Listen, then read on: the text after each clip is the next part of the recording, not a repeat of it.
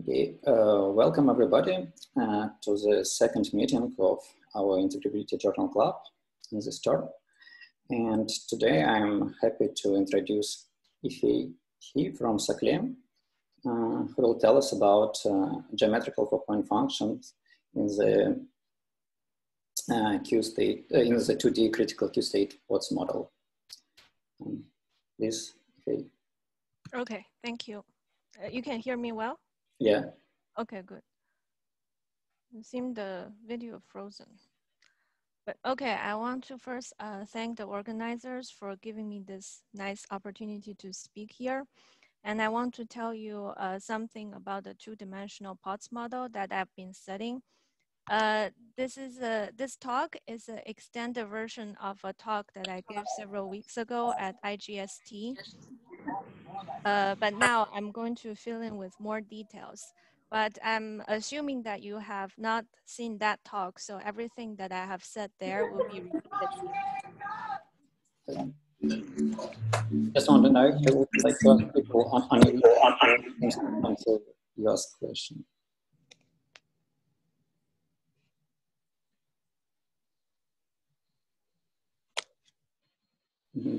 Yeah, please. I will continue. Yeah, thank you, please. Okay. Okay, so the title is Geometrical four-point functions in the 2D critical Q-state Potts model.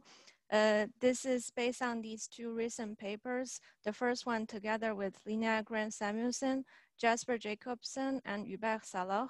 And the second one is together with Jasper Jacobsen and Hubert Salor. So here's the plan for the talk. We'll start with a brief introduction of the Potts model, and then also the central object we're going to study, which is the geometrical correlations. And then after that, we'll slightly distract ourselves from the Potts model a little bit to make some connections between the Potts model and the minimal models. And then the part after that, I'm going to describe the bootstrap problem for the geometrical functions in the Potts model. And in this last part, I will discuss some further aspects of the model, including the logarithmic nature and so on. So according to my plan, at this part, I will set up the bootstrap equation, and then it will be a good point to take the coffee break. And then after that, we'll come back and look at the results. So let's start with the basics. Potts model is defined on a lattice where at each site, there is a spin variable sigma taking q different values. And between the two nearest neighbors, there's a ferromagnetic interaction.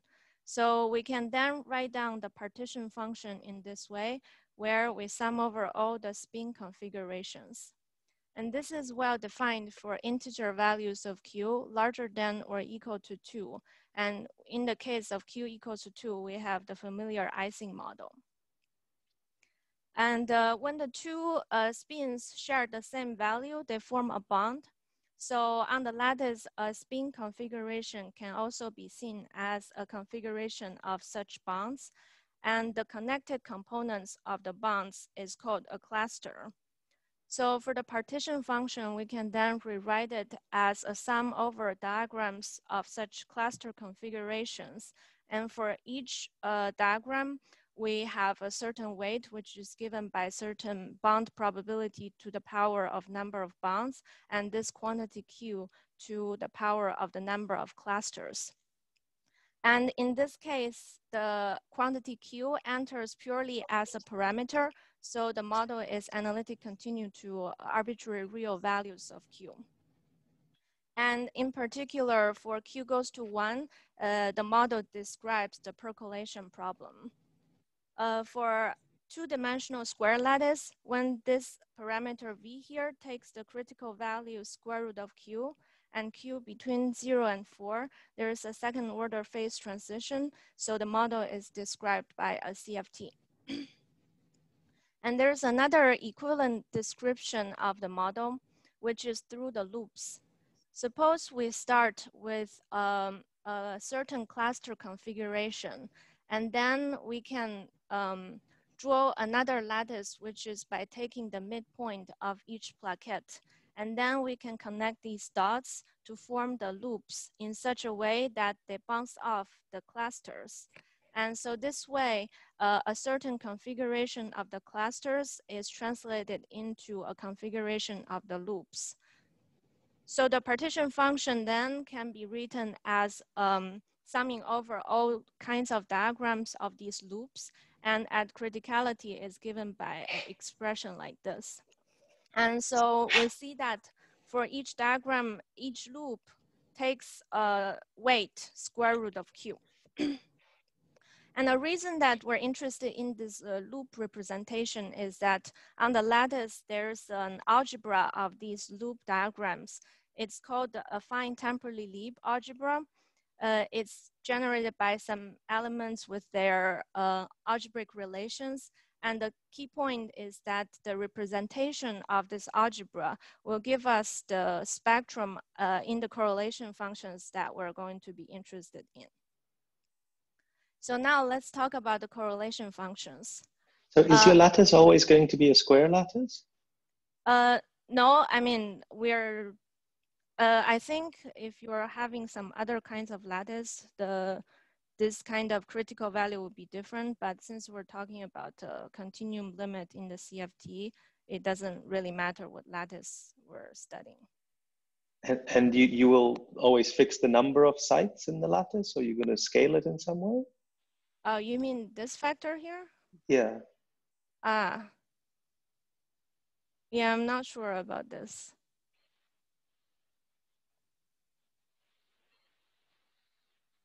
So, okay. But what is the question? Oh, I just wondered, are you always going to have the same number of sites? Or is that going to be like scaled to infinity or something? Or?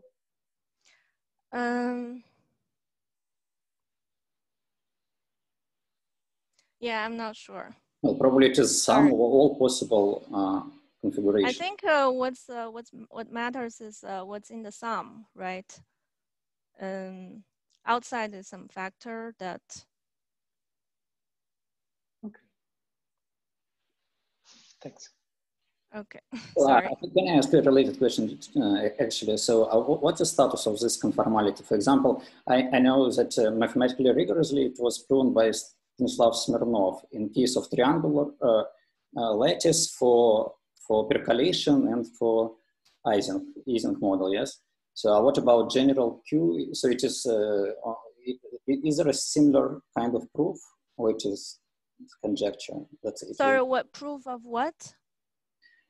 So the rigorous proof that the thermodynamic limit will be CFT, I know it was done by Stanislav Smirnov for percolation and for Ising model.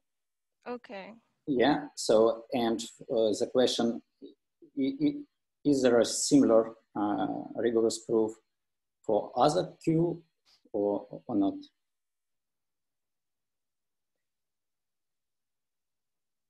Yeah, I'm not sure the answer to the question, sorry. Okay. Yeah, I did not know this proof. Mm-hmm. So I'll continue? Yeah, sure. Okay, so on the lattice, the most natural correlator to consider is the spin correlator, and the spin operator is defined this way, which is the order parameter. And this is well defined for integer values of Q. But we want something more general, which is well defined for arbitrary real values of Q. And so for this reason, we are going to introduce the geometrical correlations, which are defined in terms of these clusters. So I'm going to take an example of a 4-point function that we're going to study and to explain what these objects are. But of course, the definition works for arbitrary endpoint functions. So suppose we consider 4 sites on the lattice, then we can calculate a probability quantity, which says that the point 1, 3 belongs to one cluster, which we're going to label with A here, and 2, 4 belongs to a different cluster, which we label with B. And then we can represent this kind of probability with a picture like this, which would be convenient. So 1, 3 has are in the same cluster, 2, 4 are in a different cluster, and outside this, we can have some arbitrary configurations of clusters that we don't care about. So then the expression will be given by summing over configurations like this. Each diagram has a certain weight, then divided by the partition function. And this definition works for generic real values of Q. And this is the kind of geometrical correlations that we're interested in. So we're going to focus on 4-point functions like this. The first one we call PAAAA, which we have the 4 points belongs to one big cluster, and then arbitrary configuration outside. And then the second one is PABAB, which we just explained. And then for the other two, we can also define similarly. And the goal is to determine these most fundamental 4-point functions in the Potts CFT. So as we said, for Q between 0 and 4, there's a CFT. So if we parameterize the Q variable in this way for X taking continuous values between 1 and infinity, then the central charge of the CFT is given by this expression, which goes from -2 to 1. And from here, we see that the CFT is in general non-unitary. And in the end, we'll also discuss that, in fact, it will involve some logarithmic multiplets for generic value of central charge. And for the fields in the CFT, we're going to use the CAC parameterization. So that means the conformal weight will be labeled by 2 indices R and S. And in this case, different from minimal models, these RS can be fractions. So the field that we're discussing are in general non-degenerate.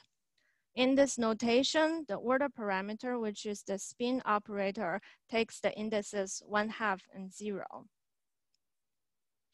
So we're going to focus on the CFT 4-point functions and then study the bootstrap problem. And these 4-point functions will get contributions precisely from these 4 geometrical probabilities that we introduced. Is there some questions? I think there's something in the chat or? Okay. That's a different thing. Okay. So now we're going to look at some connections between the Potts model and the minimal models. So why I suspect a relation with the minimal models from the first place? This is motivated by this paper here, where the authors made an attempt to bootstrap these Potts probabilities. They considered a 4-point function of an operator whose conformal dimension coincide with the Potts spin, and then using the constraints from crossing, they found a very simple spectrum for this 4-point function, which is given by this. And then by comparing with the Monte Carlo simulation, they find that this 4-point function gives a very good description of this Potts probability combination. But it was understood. Sorry, I missed what the superscript here mean, what D and N mean.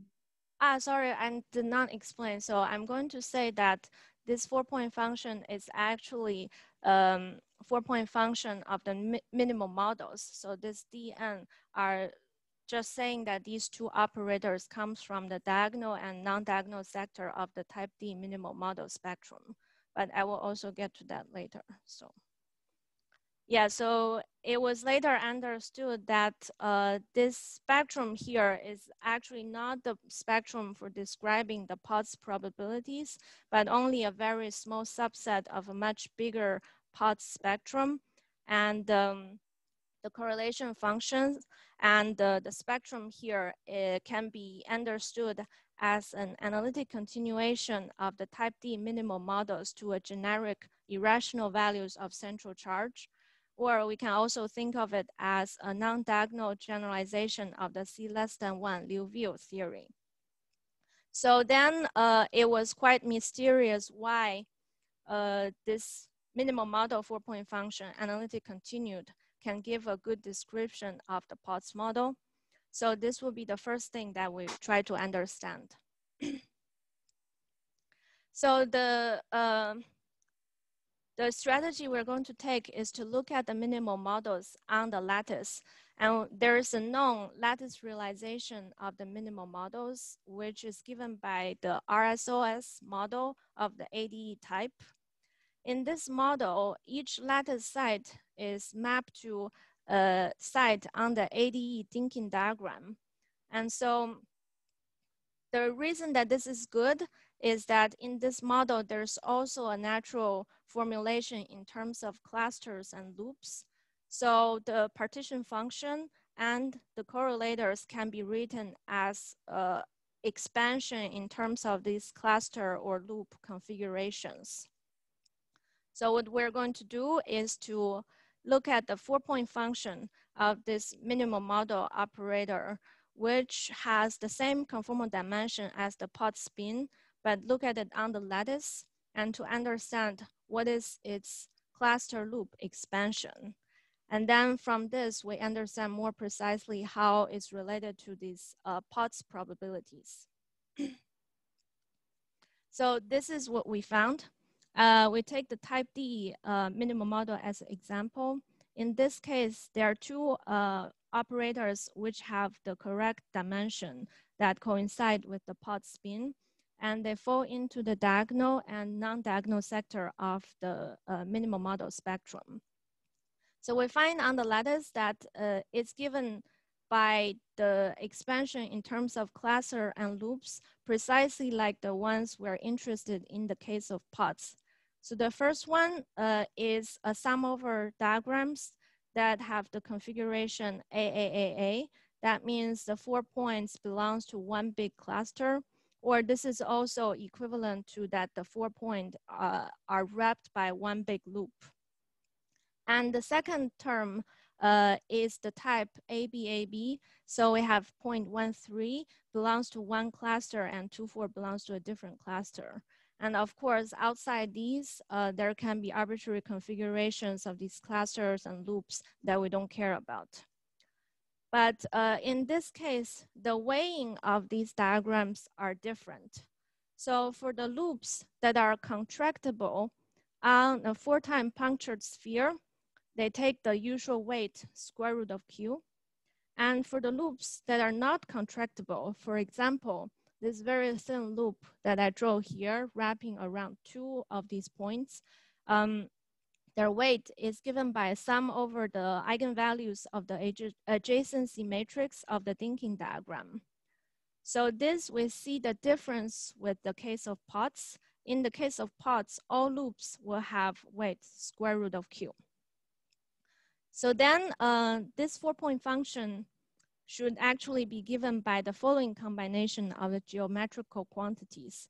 The first one is actually the Potts PAAA, because in this case, when you have all 4 points belong to one cluster, all loops are contractible on the sphere. So there's no difference between this and the case of Potts. But for the second quantity, we're going to call it a pseudo probability. It is given by the same sum over diagrams as the Potts probability PABAB, but for the loops that are non-contractible, their weights are non-trivial. And the difference between this quantity and the Potts probability PABAB involves some very unlikely configurations with multiple loops wrapping around these clusters. So that explains why it's hard for Monte Carlo to detect the difference. And so now, let's go back to the case of Potts. And we're interested in these 4 probability quantities. And the first thing we want to know is what are the spectrums appearing in these 4-point functions. So if we consider them as this 4-point function of the CFT operator of the spin, Then it has a conformal block expansion like this. The coefficients here, which we're going to call the amplitude, is given by the OP coefficient square. And depending on which of these correlators we're discussing, the spectrum involved will be different. And so we'll also get different amplitudes, which we're going to label with this. So the spectrum here was recently found in this paper. They are given by the representations of the affine temporal-leap algebra, which describe these loops. And each of these modules of the algebra contains a tower of conformal primaries and descendants. And we can read their conformal weights from the labels in the algebra, which contains the following two types. And so combinations of these modules W will enter each of these 4-point functions. And also the same module could also appear in different 4-point functions. And to give you a brief idea, I'm plotting here the total conformal dimension as a function of the parameter Q. And the blue here is this very dense Potts spectrum found in this paper. And in comparison, I'm also plotting in red the minimal model spectrum, which is analytic continue to generic values of central charge, which covers a very small subset of the Potts spectrum. So there are two things I want to point out about this spectrum. First is that in this type of module, we encounter some conformal primaries that has integer indices RS. And that means they have degenerate conformal weight, which means the descendant at level RS becomes null. In this case, these null descendant will decouple. And so these are what is usually called the CAC modules. And we're going to use this degeneracy later. But in the second type of module, we also have some integer RS indices when this P here is equal to 0. So we get this type of RS indices. So again, we'll have some degenerate conformal weights. But in this case, the null descendant does not decouple. And this will lead to the logarithmic modules in the Potts CFT. So could you say a little bit about this diagram? Sorry. Which one? This one? Yeah, because I mean, so it just looks like completely different curves if I'm looking at it. Because the red one is covering the blue one, so. So the red one is always has a blue one on top of it. Yes, it's part of okay. it. I see. Probably, but there's much more of the blue one. As yes. Okay, thanks. So one interesting thing is that using the same approach that the Potts spectrum were extracted in this paper, we can also get the spectrum of these pseudo probabilities that we just defined. And we find that they involve almost the same conformal fields as the Potts probabilities, but with some different amplitudes. And so we also made some observations on the lattice about how these spectrum appear in these two different quantities. And we also observed that such observations actually does not depend on the lattice size. So it will carry to the continuum limit appearing in the CFT. So I'm going to state them directly in the field theory language. So suppose we have a field which appear both in a Potts probability, let's say P ABAB, and a pseudo probability P tilde ABAB. Then the ratio of their amplitudes depend only on which affine temporal leap module it belongs to and the parameter Q. And second, if the same field appear in different Potts probabilities, then the ratio of their amplitudes also only depends on the module W that it belongs to and the parameter Q. And so on the lattice, we managed to extract many of these ratios, which are given by rational functions of Q, But for the moment, we don't have a derivation of these ratios from the first principle. But later in this talk, after we get the bootstrap result, I'm going to go back to these ratios and discuss that there's a way to understand some of them from a field theory perspective. So now I'm going to discuss the bootstrap problem of Potts. So first, what have we learned from these amplitude ratios? What we were doing is first, we compare two objects. One is the Potts probability PABAB, for example, and the other one is this pseudo probability P tilde ABAB, which appears in the cluster formulation of minimal models. And they involve the same cluster configurations, but the weighing of the diagrams are different. And second, we also compare like different Potts probabilities which have different cluster configurations.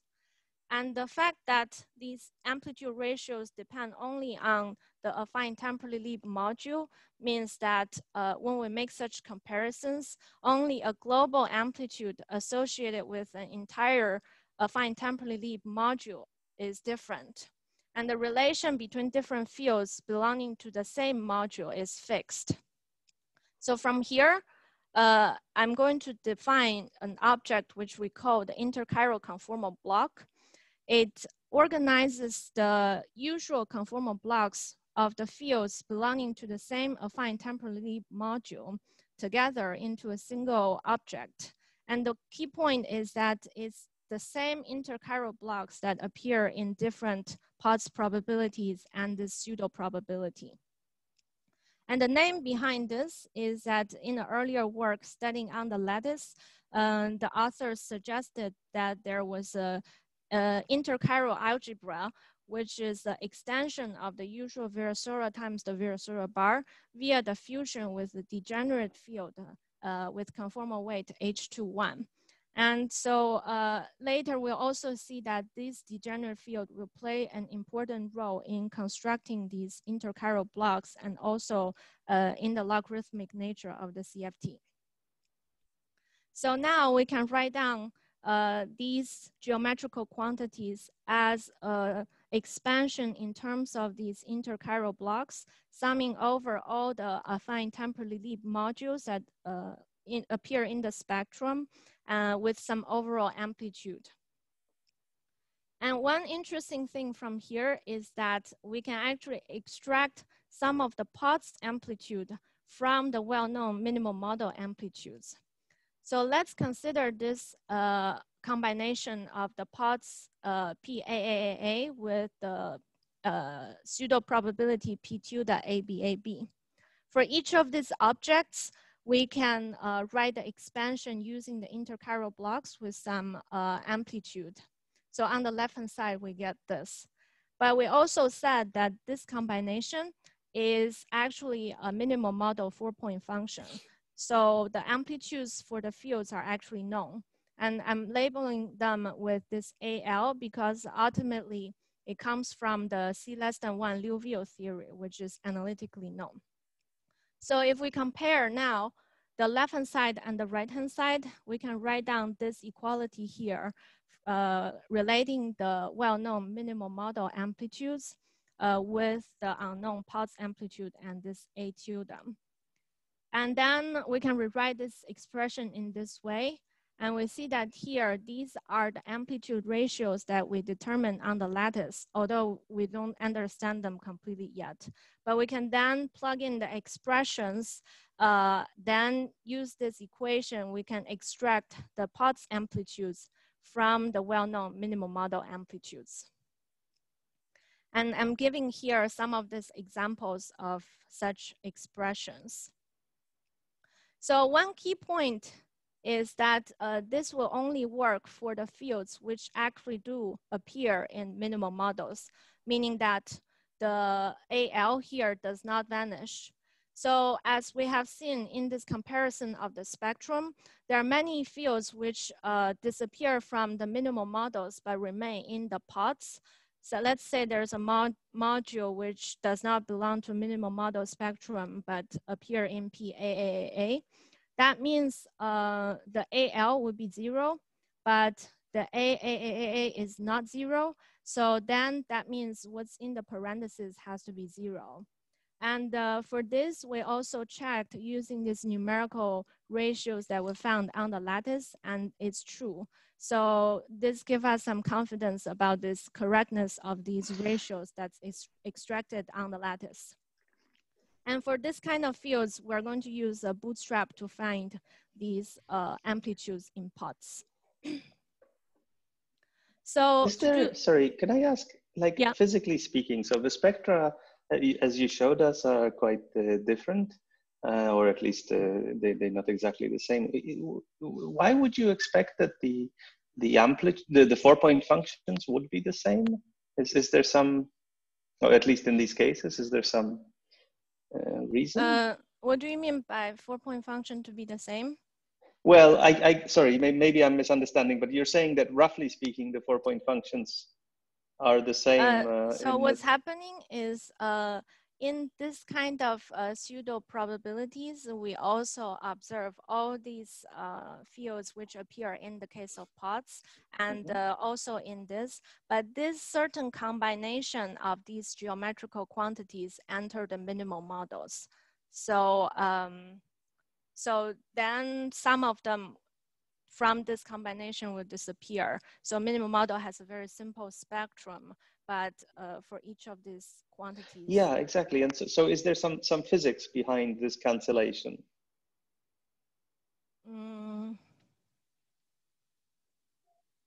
Or could you have expected it somehow?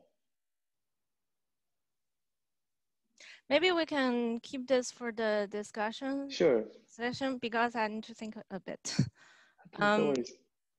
Okay, so now we want to do the bootstrap. And to do that, the first thing is to know what these interchiral blocks are. And to do this, we are going to use the fact that there's some degenerate field in the spectrum. So in particular, the energy operator, which has the conformal weight H21, is degenerate. And this leads to certain recursions in the amplitudes, which will help us construct the interchiral block. So let's review some this technique, which was actually used to solve the C<1 Liouville theory. And the key point here is that when we fuse this degenerate energy operator with another field, the OP truncate to only 2 terms. So one can then study a 4-point function which involve one of these degenerate operators. And then in both S and T channel, the expansion is just a sum over 2 terms with some amplitude times some conformal blocks. And since the 4-point function has a degenerate operator, so the conformal blocks here are actually known solution of a certain differential equation. So we can then write the relation of the amplitude in terms of these known blocks. And this will give a recursion of the amplitudes when the R index is shifted by 2 units. And in the case of Liouville, we also have another field which is degenerate, which has the conformal weight H12. And this leads to another recursion where the S index is shifted by 2 units. And in that case, by combining these 2 recursions, it leads to a full analytic solution of the theory. So, in the case of— Sorry, in this case, how do you know is OP truncates to just 2 terms, and like what's the reason for that? It's because this field is degenerate. So and has index 2, 1. So it's the usual degenerate fusion rule that if you have this, you take the fusion. What do you mean by degenerate? In which sense is it degenerate? It means that the descendant at level 2 decouples. It means that one of the descendants is primary at the same time. Yes. But by the way, I am actually not very familiar with temporally algebra. So what's the structure of modulus of this algebra? It is highest weight, so some or something else. The affine temporally leap. Yeah. So what's the structure of this modulus? Which model? Modulus, representations of. Modules. Okay, so I mean, this is algebra on the lattice, and so each of this module has a lot of primaries and their descendants in it, and these primaries are related by shifting the R index by 1 unit. I don't know if that answered the questions. So, well, can I think about it in ladder operators? I have something and I act by all words in ladder operators and produce everything.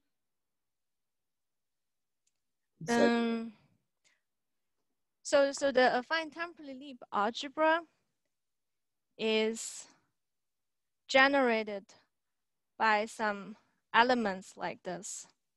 And so basically it's the algebra of these loops on a lattice.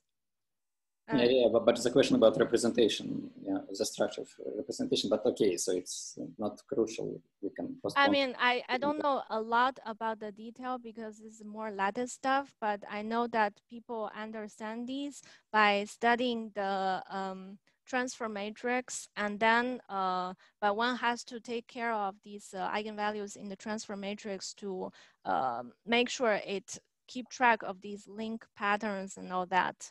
But yeah. Okay. By the way, we are approaching the coffee break slowly. Yes. Already? No, slowly. Oh, okay. Yeah, it's almost 3 or 5 minutes. Okay, so this slide is done. So I think I have 2 more slides. Okay. So now we want to construct these interchiral blocks. So we need to find the relation of the amplitudes for these fields. And these are actually a stronger version of the amplitude recursion, which the R index is shifted by 1 unit. So that means we're going to look at the 4-point function of the spin operator and then consider an intermediate channel where we have R+1s and RS. And this amplitude recursion is given by the OP coefficient square. So I'm just gonna give a key ingredient for how to get this recursion. And the point is to look at a crossing equation of this 4-point function where we have 2 spins, 1 arbitrary field RS, and a degenerate energy operator. So in the S channel, by fusing with the spin, we get a -1/2 0, which is again the spin operator because of this symmetry in the indices. And then the T channel, by fusing this with the arbitrary field RS, we get R+1s. So from this crossing equation, from these 2 vertices, we get the OP coefficients of fusing 2 spin with these fields that we want to get the recursion.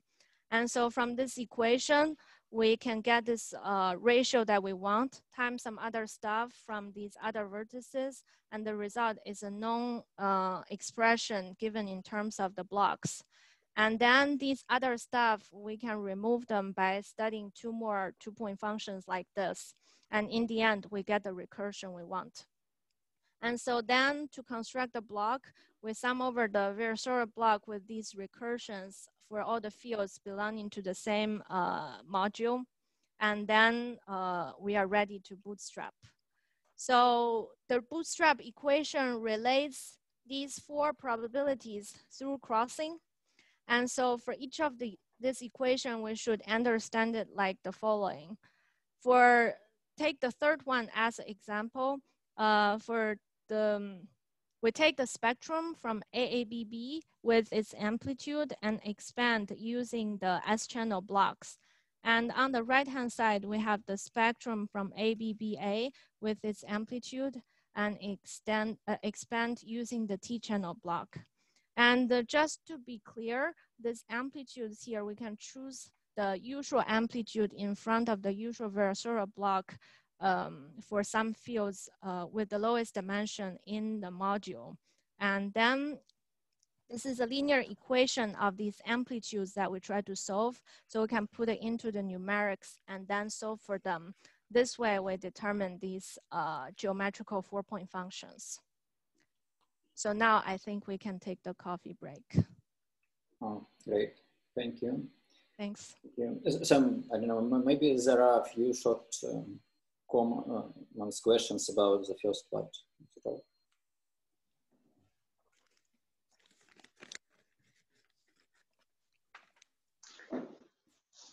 Maybe I can ask actually one short question. So from the very beginning, you said that yeah, Q here is just parameter, yes? So yeah. One can think about analytical continuation, and I wonder, and this bootstrap, for example, stuff also can be formally continued in Q. So do you see any signs of this complex CFT for Q more than 4 as it appears in Rычков, Gorbenko, Kazan paper? So you're trying to take the Q to be a complex value, or? No, well, do you know their paper? So they took Q more than 4, yeah. and then and then it will be first transition of first order, yeah. but there are two complex CFTs. Mm-hmm. Yeah, and they calculated something. Yeah, yeah. So in the question, if your setup is quite general and knows about Q just as parameters, so can you see something about this complex CFTs? For humans and form? For the moment, no, but I mean, for the moment, I don't have a clear motivation to look at these complex CFT for the case of Potts. But I think I'm not sure how to answer the question, sorry. Okay, okay. But analytically, is there some singularity in Q equal 4, I don't know, some poles, cuts, or something like this on level of formula? Just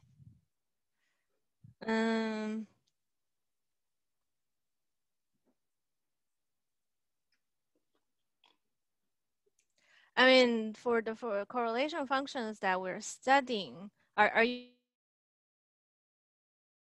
Sorry, hello? You cannot hear me? No, now I can, yeah. Okay.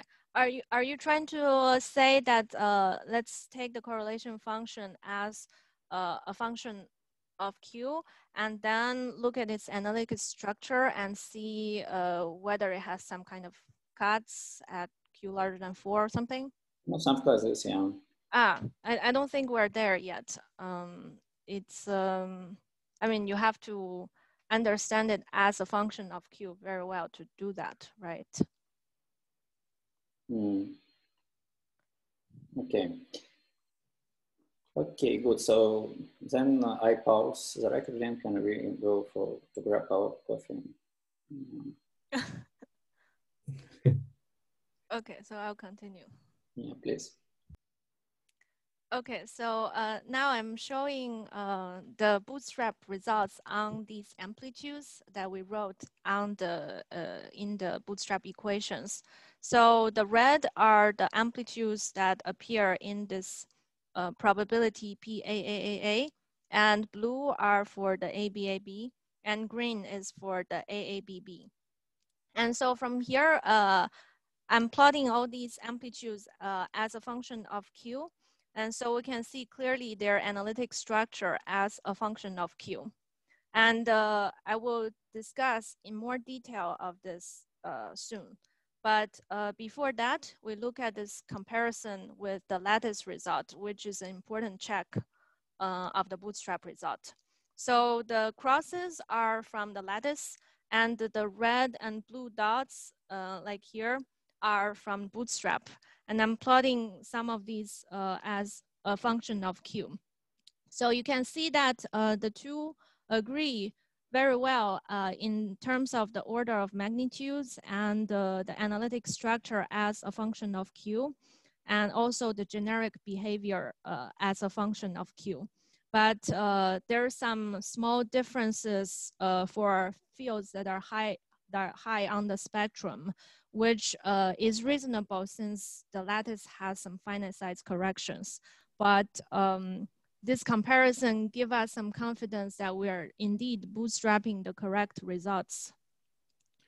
Could I also normally, I mean, depends on which version of Bootstrap you use, but normally it would give some exclusion regions. So this is different from the unitary bootstrap because this is a non-unitary theory. So what we're actually doing, since we have the whole spectrum, is to solve these equations in some region of ZZ bar and then solve for these amplitudes. So that's the, so we're interested in these amplitudes, but of course we do it by choosing one value of Q and then next value of Q, which creates this kind of plots as a function of Q. So what I want to talk about now is to look at some more details of these amplitudes. So I'm going to take the example of this module, which is labeled by W21. It includes conformal primaries with the following RS indices. And if we look at its amplitudes, which appears in the probability AABB, then we see that it has a pole at Q equals to 1, which is the percolation point. But the same module also appear in this probability PAAAA. And if we look at its amplitude there, there's no such pole. And this difference in the analytic structure of the amplitude is also reflected on these amplitude ratios that we got numerically on the lattice. So it's natural to suspect that this difference in the amplitude for this module is due to different spectrums appearing in these two different geometrical 4-point functions. So if we look at the spectrum, and indeed for the PAABB, we have an extra module, which we label here with the W bar, which doesn't appear in the AAAA. And this is a series of primaries with their descendants with the RS indices taking these values, which in particular includes the identity field. So what I'm going to explain now is how to understand these difference in the analytic structure of the amplitudes from this difference in the spectrum.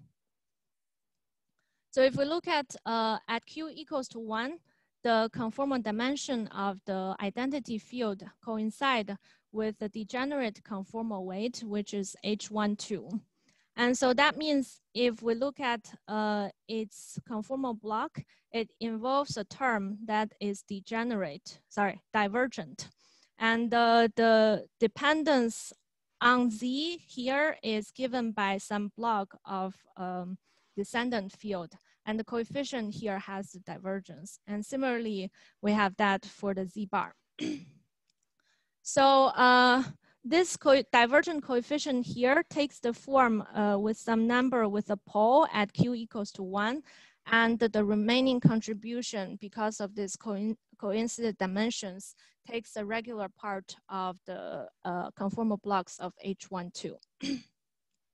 So the contribution of identity field in this 4-point function is by combining these left and right blocks, which will include a term that looks like this, which has a coefficient that has a pole at Q equals to 1, and the Z dependence is given by some block combinations like this. But for this geometrical 4-point function, which is a probability, we don't expect it to have a singularity as a function of Q. It should be smooth. So that means we need some other contribution to cancel this divergence in this 4-point function. And if we look at the behavior in Z here, this is precisely given by the block of this field H12, H1 minus 2 that belongs to this module.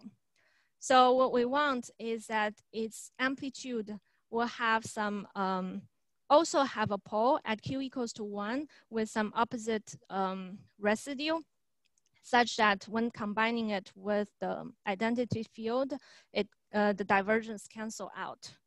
And of course, we don't expect this to happen for the probability AAAA, since the identity field is not part of the spectrum there. So then by comparing these two amplitudes, the ratio should have a pole at q equals to 1. And then we can see that we can actually extract the exact amplitudes in AAAA as a residue of the amplitudes in AABB here, because these residue here are completely determined by the conformal blocks. But So, sorry, why there couldn't be some smooth part on the right-hand side? You only know that residues are equal in principle, right, from this consideration? Yes. I mean, you just wrote equal. It should be like approximately equal when q approaches 1. In the last one. Which, this expression? Yeah. From what you said, your argument is based on cancellation of some poles. So I don't see how could it give like exact ratio for any q. No, it's only at q equals to 1 that you can extract this, because this happens at q equals to 1. Yes, yes. So then we get this exact amplitudes for this module in AAAA at q equals to 1, which is given by this expression. And I'm plotting here this as a comparison with the bootstrap result in the nearby region. And we see that it interpolates smoothly between the bootstrap results, which give us some more confidence on the bootstrap results. Okay, so the story about the bootstrap more or less end here. And in this last part, I'm going to discuss some further aspects of the model. So we'll start with a summary. We are interested in these geometrical 4-point functions. And if we take the example of this one, we write it as expansion in terms of the interchiral blocks, with summing over all the affine temporally Lie modules and with some overall coefficients, which are the amplitudes. So we have used the comparison between Potts and minimal models to argue that this interchiral blocks does exist. And we also constructed explicitly using the degenerate energy operator. And for the amplitudes here, on one hand, for some of them, we managed to extract them using from minimal models. And on the other hand, we also bootstrap the rest. And so what I want to talk about now is some further aspects of these two parts. I'm going to look at the logarithmic modules which appear in some of these modules here, and also picture some possibility of finding these amplitudes analytically. So we start with the logarithmic nature. And if you remember that many slides ago, we have said that in the spectrum, there are some modules which has this integer RS indices, which means that they have the degenerate conformal weight, meaning that their descendants at level RS is null. But in this case, in the case of Potts, this null descendant does not decouple from the theory.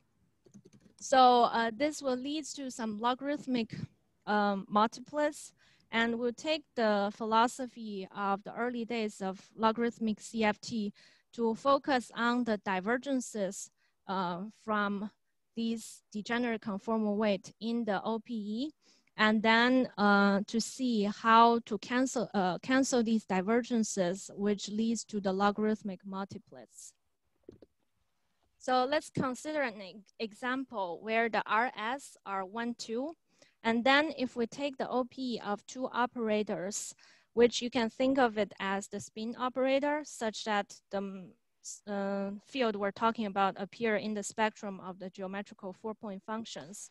Then the OPE will contain some this kind of stuff, that we have this primary field phi 1, 2, and a null descendant at level 2. And the operator A here is a combination of the Virasoro generator, which gives a null descendant at level 2. And the coefficient in front will have a divergence, which usually means that the descendant should decouple, but in the case of Potts, it doesn't. So we are going to try to understand now how to cancel this divergence. So let's consider making a small shift of this conformal dimension with a small parameter epsilon, and take the limit epsilon goes to 0. And then the OPE will take this form, and the divergent coefficients goes like 1 over epsilon here. So now we introduce another field whose conformal dimension will approach the dimension of this descendant in the limit of epsilon goes to 0 with some arbitrary coefficients. And the purpose of this field is to cancel the divergence. And then if we take the most divergent part of the original OPE, which goes like 1 over epsilon squared by combining the left and right, and then we can define another field, which is this part plus this other field that we introduced. Now we can calculate its 2-point function.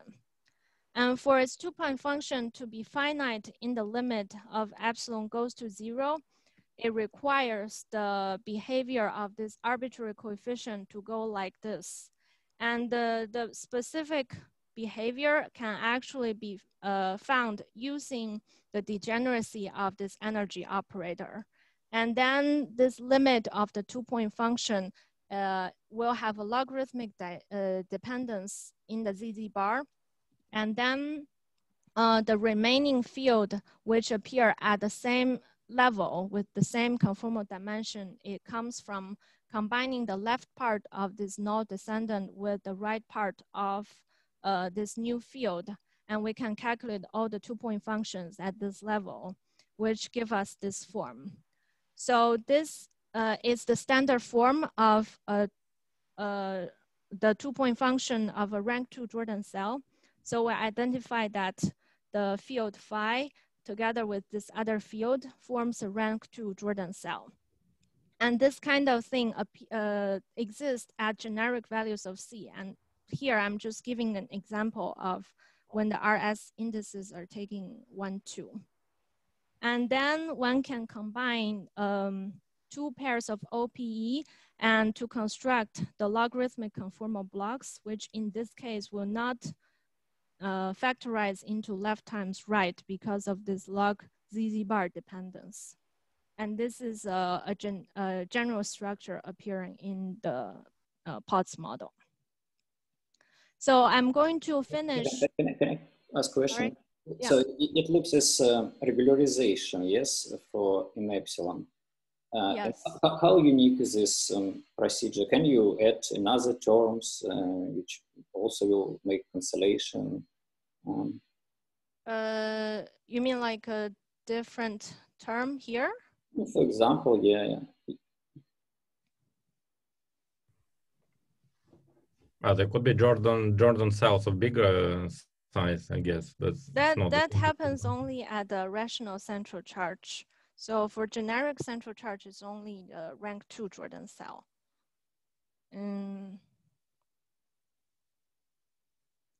So what's the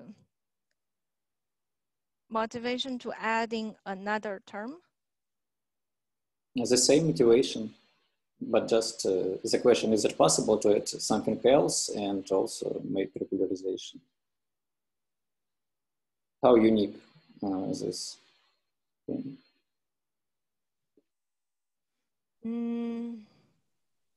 It's quite specific situation which is being considered, right? So there are many ways this could be cancelled. For example, if it was a Jordan cell of size 3. I think there's an important point that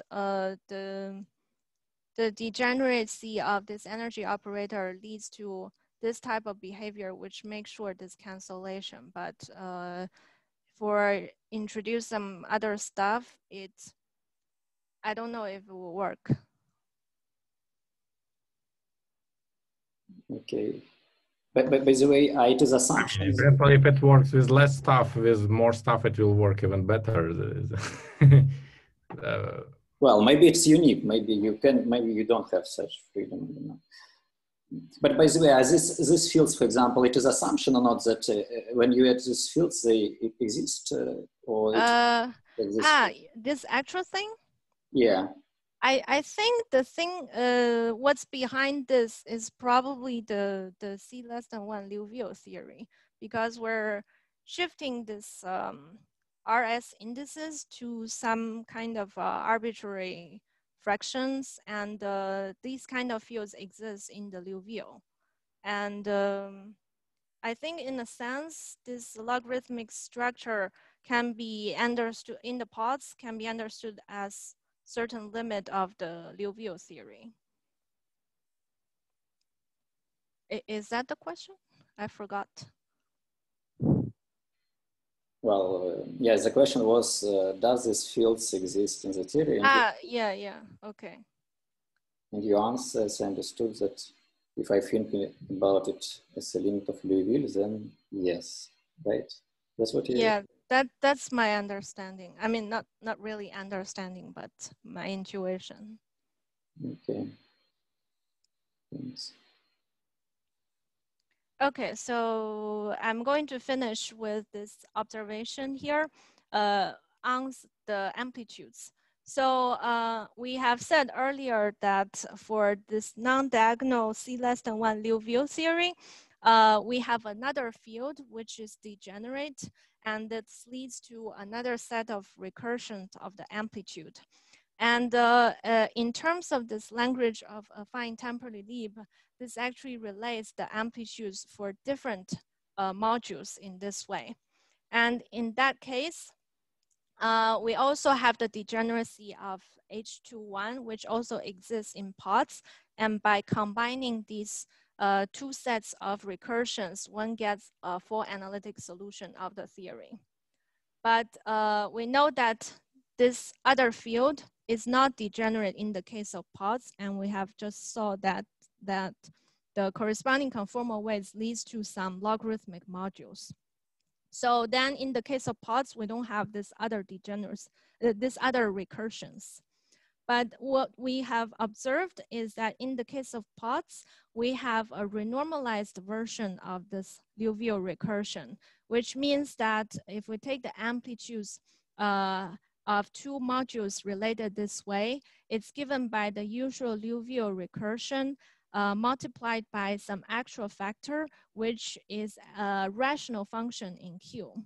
And these so far are mainly extracted from the bootstrap results or the lattice results, and we don't know how to get these.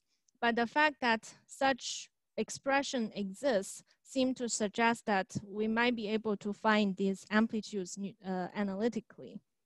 And for this, I think perhaps one important thing first is to understand what happens to this degeneracy, what replaces that in the case of Potts, and how that leads to this kind of rational functions, which I think is one of the most important open problems of the model.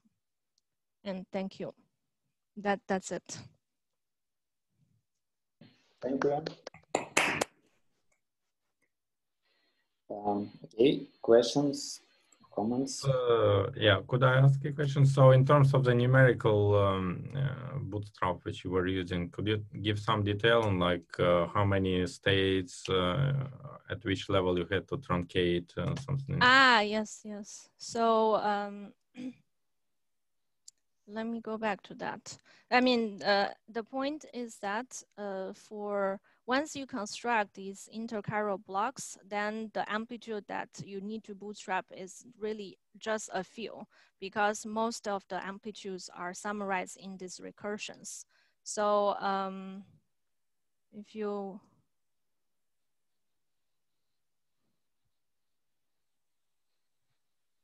sorry. I want to go back to the spectrum.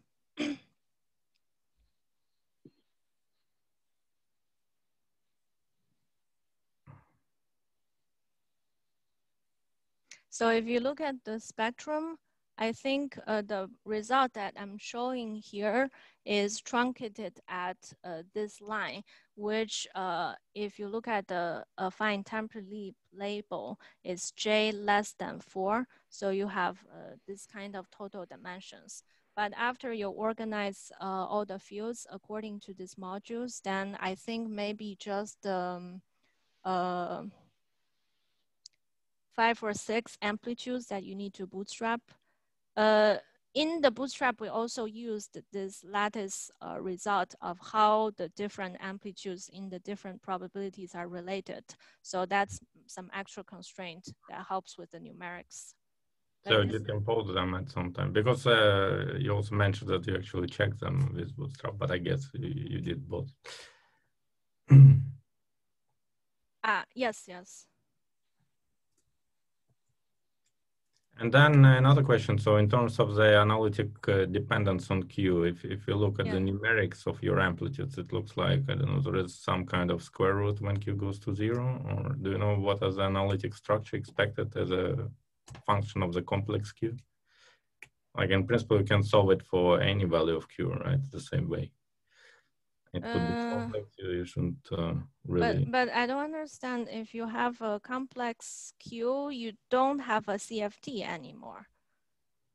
Well, I mean, you still have your equations, right?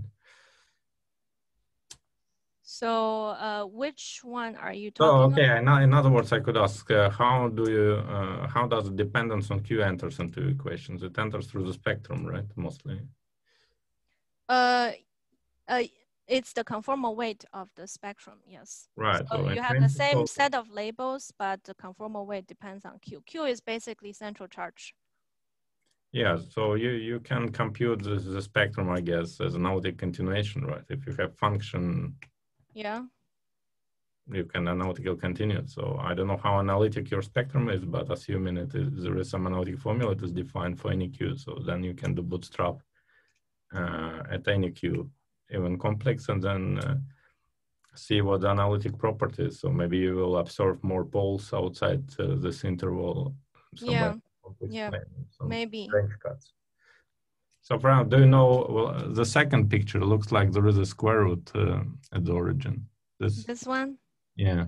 Okay. So it would be interesting to go around the origin numerically and see whether there is a branch cut. Okay. Yeah. Yeah, that would be interesting. I mean, some of the motivation here is mainly to use the Potts model to understand the percolation, which is the Q equals to 1. But perhaps there are more things that one could study about this. No, I understand that if you know analytic structure of the amplitudes, maybe you can just write down analytic function which would have all these properties, and then you'll get the. I mean, these are, I think, in general, given by some really complicated functions of gamma functions, ratios of gamma functions. Yeah, then they wouldn't have square roots, right? They would only have poles and zeros. Yeah.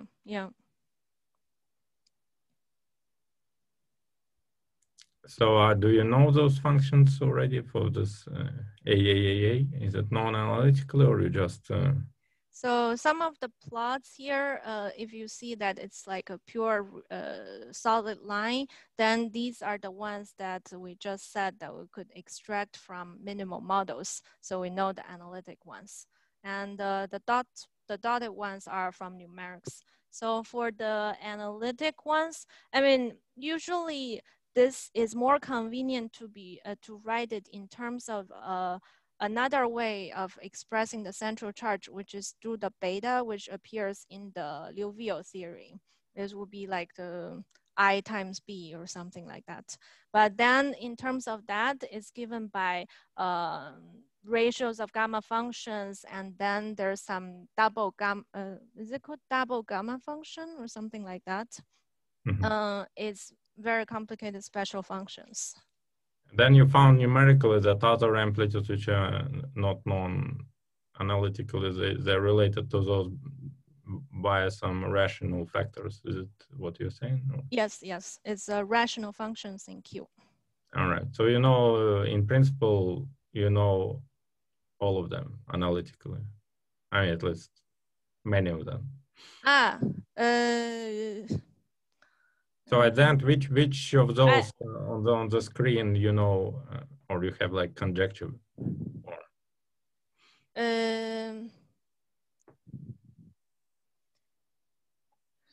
So as I said, the solid lines are the ones that we know, and then I think.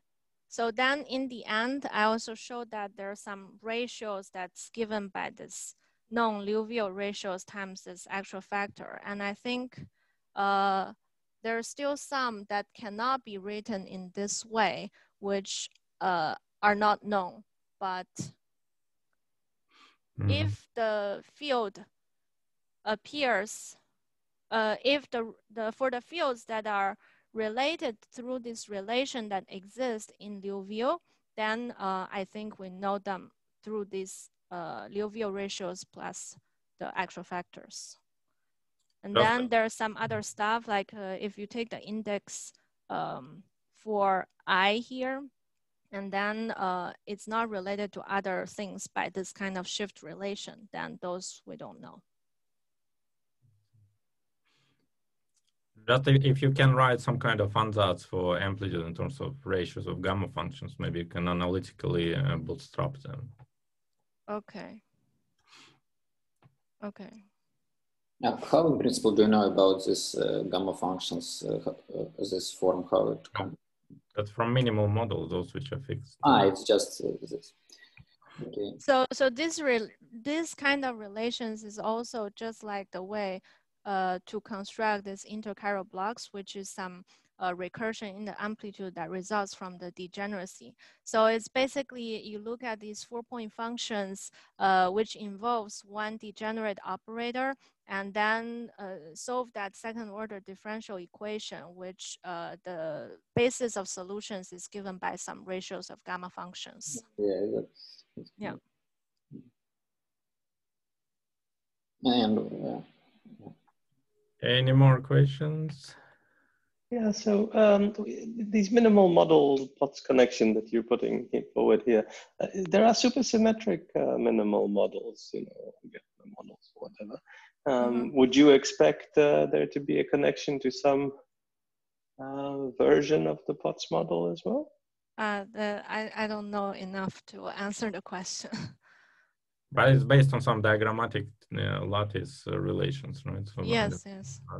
Are there similar diagrammatic lattice descriptions for those?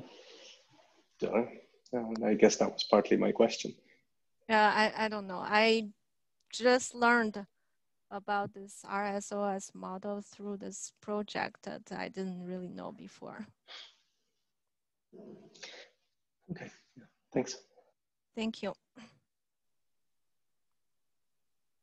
So comments or questions? Not. Okay, if you don't have any other comments, sorry, Shenya. Huh? You have a question, Andrea? Yes. Just do you know if is there an integrable structure associated with these models? Like in some simple CFTs, there is an integrability. Yeah, I don't know that, but I mean for these, I know that collaborators and student of Yifei He have some other formulations in terms of spin chains, but I don't know too much details about that. Maybe Gerard knows. Sorry? Yeah, you can look at perturbed Q-state pots. People look at S matrices for perturbed Q-state pots and try to make relations. I mean, there's a scattering theory for Fermi perturbed. Yes.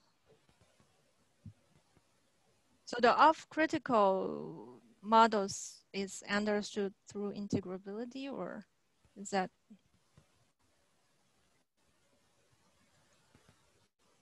Yeah. Which integrable QFT is associated with these models, Gerard? Is it known? No, I find the whole Q-state Potts thing full of people who disagree with each other. At least it was in the past.